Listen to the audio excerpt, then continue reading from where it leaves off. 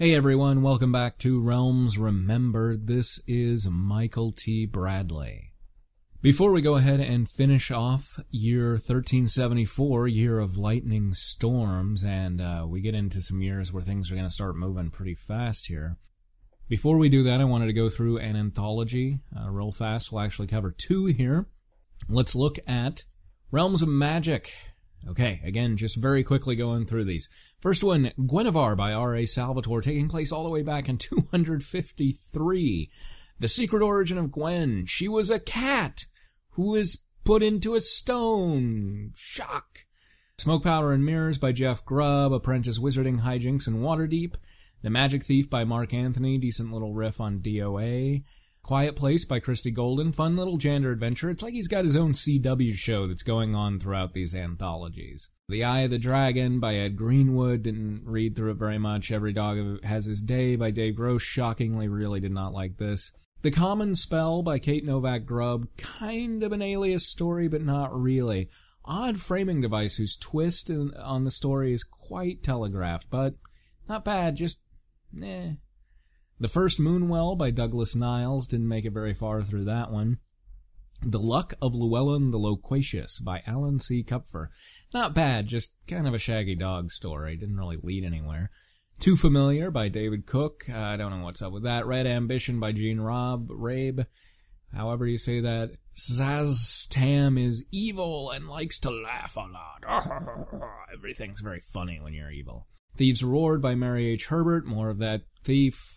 Six of Swords by William W. Connors, kind of a fun little post-adventuring tale. The Wild Bunch by Tom Dupree, about a silly wizard. A Worm Too Soft by J. Robert King, by far the best of the bunch. Seriously done, well put together. Really enjoyed that one. Gun Runner by Roger E. Moore, a really nice mystery, but having to do with literally guns. What's this doing in the realms? I assume that they were kind of getting desperate for weapons at that point, and so they introduced guns, but oh man, it just doesn't feel like it should be in there at all. The story, however, is good, so I look forward to other stuff from Moore. The Direct Approach by Elaine Cunningham had to do with Starlight and Shadows, it looked like, so did not read that. Also, very quickly, Realms of the Underdark is the next one. I thought the way that they put this together was interesting because it's really only 2 or 3 much longer stories and then 2 or 3 shorter stories and some framing devices. But it's the Underdark, and it looked like it had to do with like everything that I hate about the Underdark, so I'm skipping that one. Let's move on now and finish off the Twilight War, Shadowrealm by Paul S. Kemp. Oh my God, was this good. It was so good. And oh man, uplifting, heartbreaking, like, you know, it's books like these that we learn to read for. There was just so much that was awesome about it. There are scary bits. Kemp does great kind of horror stuff. While they're in the Shadowrealm itself, you see these, like, hulking horrors that seem to be giant humanoids with, like, red eyes slowly walking in the distance, and it's like, what the hell is up with that? And then there's aerial combat with this Kessin Rel who has, is like part god and so on and so forth, and there are just so many great things going on here. And the way that it ends, oh man, it's like a gut punch, but it's so good. And it feels like, yes, this makes sense. And there's so many things that he sets in play for the sequel, the Cycle of Night trilogy, which ended up just being the one book, Godborn. I cannot imagine how frustrating it must have been for the people who read this when it came out, and then Godborn just drifted off, and it's like that book that Elaine Cunningham was supposedly going to write for 4th edition. Like every year, new gossip would come about saying that it was going to get made this year and everything. And now we're in 5th edition, so it obviously never did. But thankfully, at least Godborn got to have a chance to exist. I'm really looking forward to it because I'm very curious to find out what some of the secrets hinted at here are. I won't go into too much detail here because it's like, to tell you that I shed a tear when da-da-da happened either I'm going to be spoiling it for the people who haven't read it, or I'm just going to be, doing that thing like on Saturday Night Live, the fake interview, like, wasn't it cool when this happened? This is such a great book, and it's so sad that it's damn near ruined by the ungodly, annoying, shitty proofreading / editing. I don't know if the editor is also the copy editor on these books or what, but they were obviously having a bad day or not paying attention or something. There are things in here like 2 commas right together. At one point it's Erebus Calle, Calle, just on and on and on and on, just all these horrible things. That's one of the things that I really wanted to mention. The other thing is... Poor Ferlinastus, okay? Does anybody who's read this know what I'm talking about here? We have this scene where Ferlinastus is this dragon who helps out these Lathanderites take down a lot of the Shadowrealm baddies. Even though Ferlinastus is kind of evil, but he owes Kale one, and so he helps him out and blah, blah, blah, blah, blah, and it takes a lot out of him. He's ripped apart, just torn apart, and he is on his last legs, on the field of battle after it's done, dying, breathing his last breaths. Reg, this likable, first lieutenant from the Lathanderites, comes up to him and basically pats him on the head and is like, I saw a hero here today with you, and Ferlinastus is like, thanks for that. And it talks about, while he's talking to him like this, it talks about how all of Reg's men, they're all clerics. They're all out on the field finding any men they can who are still alive, even if they are at death's door, and casting heal on them. And Reg is like, touching Ferlinastus while he's alive and saying, like, it was really good fighting with you. Die well. Goodbye. And Ferlinastus is like, thanks. And I'm like, really? He couldn't have even given him a friggin' cure minor wounds, the 1 hit point that it would take to make it so that he would stabilize and then he could heal on his own, perhaps? No, we just watch him die, even though you are a cleric who feels that he has done good. Like, what a terrible cleric Reg is. So I felt really bad for Ferlinastus. Also, oh my god, Tamlin. Tamlin isn't in this one as much, but Tamlin is just awesome. I love where this leaves Tamlin at the end of it. The one thing that I think is a really big, something that was overlooked or something that they could have done more with in this series is all of the Uskeverans, because they've all had at least one book about them. It really feels like them just kind of being stuck as prisoners of war for the entire thing feels very, very, very unrealistic. And it's like, I'm just absolutely certain that they were doing other stuff during this time.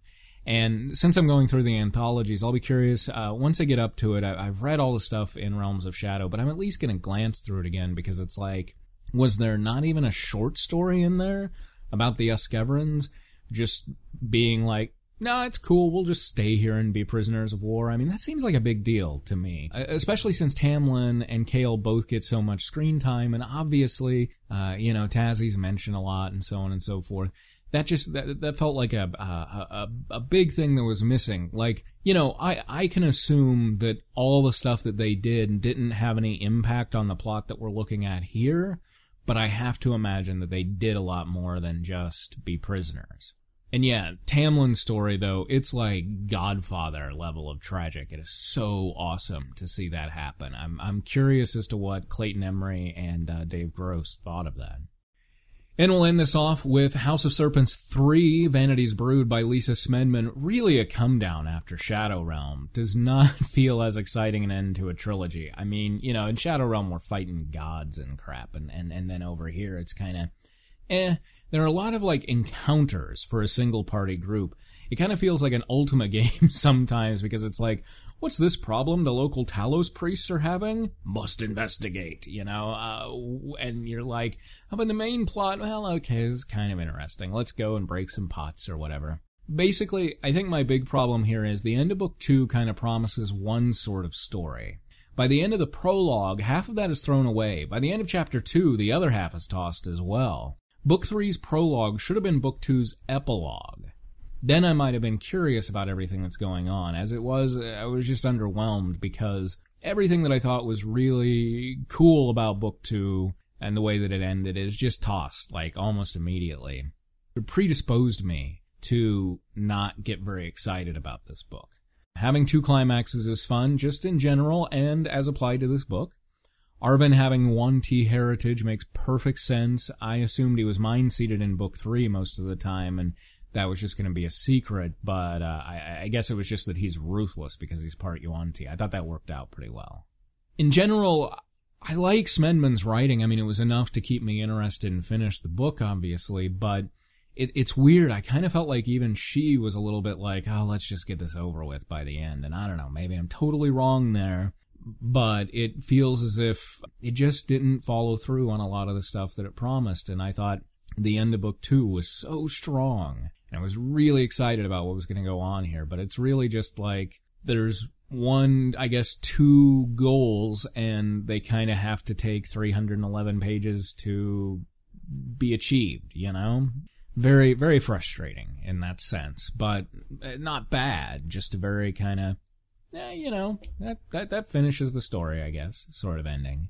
Can you believe it looks like next round we will probably be finishing up 3rd edition. That is crazy to think about because of, how long it's taken to get here. First and 2nd edition did not take this long. Yeah, it looks like we're going to be doing it. I'm not really sure where to cut it off and make a new playlist because so many things take place through the entire thing. Probably I'm going to cut it off with the Empyrean Odyssey. I guess that one just seems the biggest kind of change overall because that's the change to the cosmology. We'll see when we get there. Maybe I'll feel differently about something. But speaking of the upcoming books and the order they're in and so on and so forth, I'm going to try. If I forget this, please somebody make a comment and remind me that I didn't do it.